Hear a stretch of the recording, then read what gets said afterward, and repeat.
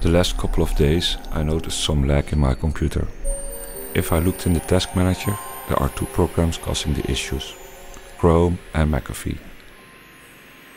Chrome is sending information to Google about my computer.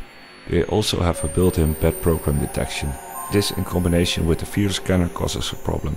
I think because two programs are doing the same task. First fix Chrome. In Chrome, with the mouse you go to the right top corner and press the three little dots. Go to Settings, then go to Advanced in the left tab, then go to System. Disable Continue Running Background Apps when Google Chrome is closed. Then go to Clean Up Computer and disable Report Details to Google about harmful software, system settings and processes that were found on your computer.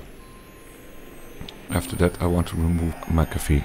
It slows down my computer. WebAdvisor annoys me when browsing by not playing video and letting stupid commercials with sounds go on, etc, etc. I used it for a year, but I prefer Windows Defender because it feels like impacting less of my computer use and it is just as safe.